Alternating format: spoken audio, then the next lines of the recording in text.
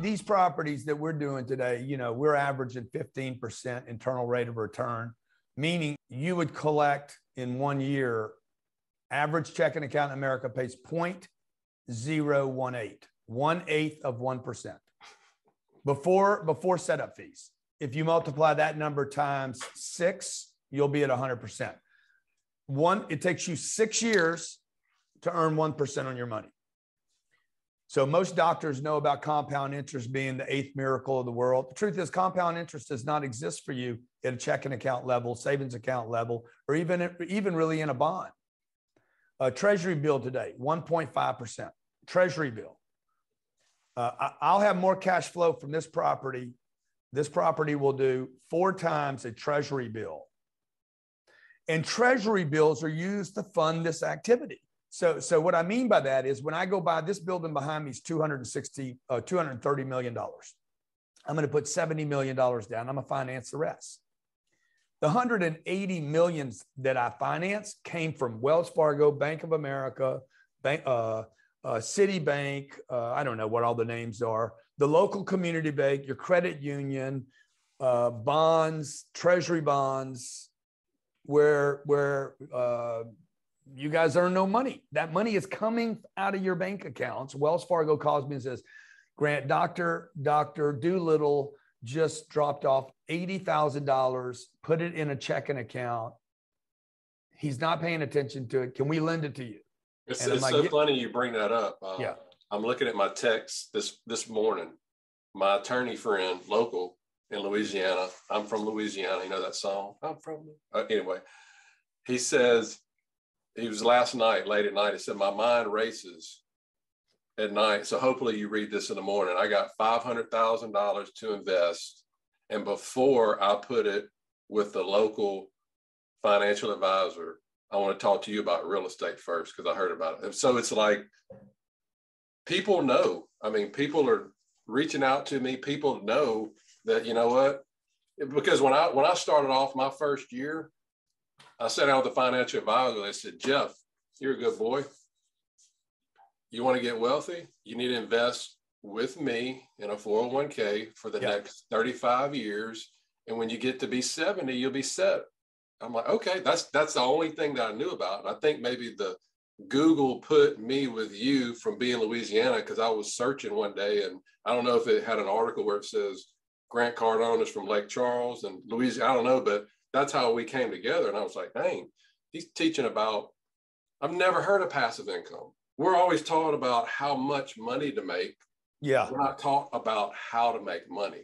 So take that 500,000 and the financial planner says, first of all, give me that money and I'm going to put it in a Keo. That money now becomes illiquid. You're penalized to get it back. Okay. Okay. So I'm going to show the doctor how to actually take that 500 grand. That 500 grand, by the way, you're going to take a piece of paper and you're going to trade it to another piece of paper that actually has less backing than the first piece of paper that you gave them. So what I would do with that 500 grand, because 500 grand, if you push it over to a mutual fund in an ETF, it's going to buy $500,000 worth of stock. And then you guys, you're already stressed out about your damn patients. You're stressed out about healthcare. You're stressed out about the nurse that's a diva. You're stressed out about your rent going up at your place. You're stressed out about what happens when the next level of Obamacare or Biden care or whatever happens and you get cut back again. 500,000 can only buy 500,000 with a question mark as to its value. So it's 500 grand. Now watch, I'm going to take the same 500 grand. I'm going to convert a piece of paper that we all agree, Republicans, Democrats, independents, everybody agrees this is a piece of garbage. It is a piece of paper that has been, that's value is only based on the confidence we have agreed upon confidence, which we have a depreciating confidence in this piece of paper. So I'm going to take the same 500 grand. The first thing the doctor should be doing is creating wealth with their 500. So that 500, I'm going to multiply that times 4, and I'm going to go buy a $2 million position in a piece of real estate. I have immediately leveraged into something more valuable You cannot do this with stocks. You cannot do it with crypto. You can't do it with NFTs. You cannot do it with bonds. You cannot do it with cash accounts, money markets, checking, savings, nothing. I'm using leverage. I'm using a piece of real estate. Now, doctors, just remember this. Think with this simplicity, right? Because you guys have so much common sense. You have a science, and then you apply common sense to your science.